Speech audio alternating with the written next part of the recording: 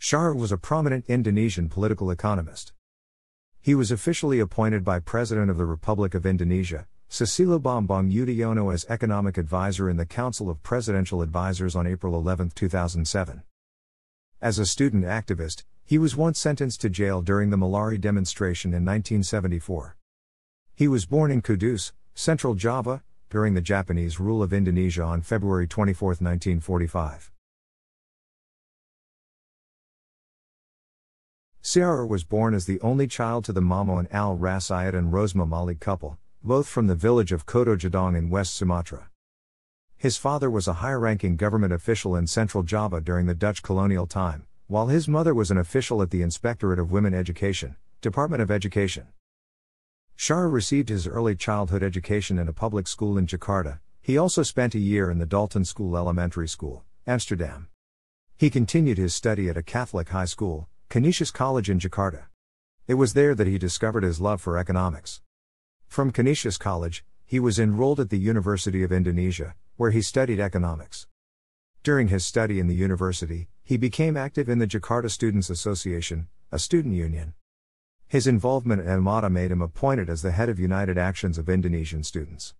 Sjahrir was active in CAMI until 1969.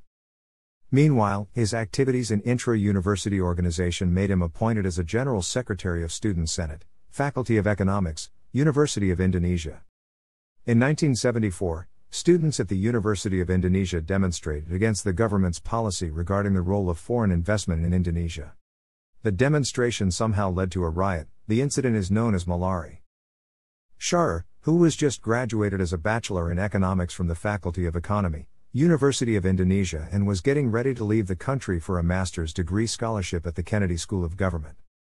Harvard University, was arrested, tried and sentenced to 6.5 years of prison for subversion and his involvement in Malari.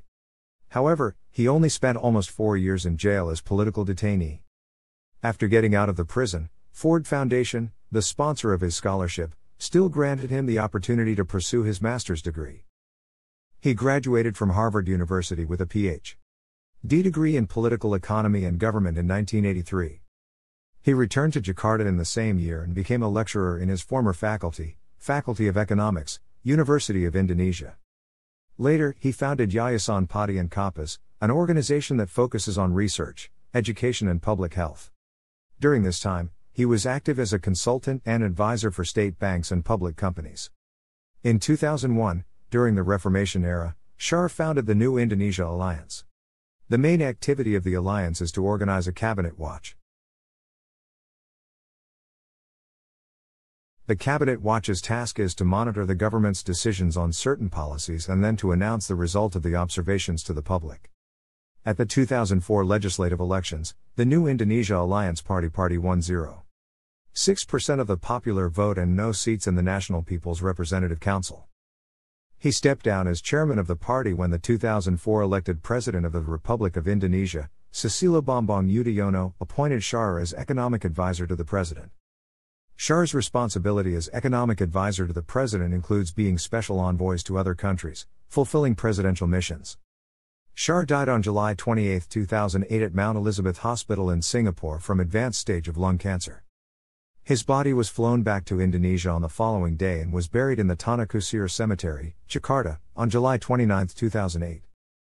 Sjahrir was known for his extensive writings, including 6 books that were published between 1994 to 1995, namely, Ekonomi Indonesia dalam Perspektif Bisnis, published by Jurnal Indo Aksara Grafika in Jakarta, 1994. Kebijakan Negara Mengantisipasi Masa Depan, published by Yayasan Obor Indonesia in Jakarta, 1994. Pikiran Politik, published by PIS in Jakarta, 1994. Analisis Bursa Efek, published by Gramedia Pustaka Utama in Jakarta, 1995. Formasi Micro Macro Ekonomi Indonesia, published by University of Indonesia Press in Jakarta, 1995.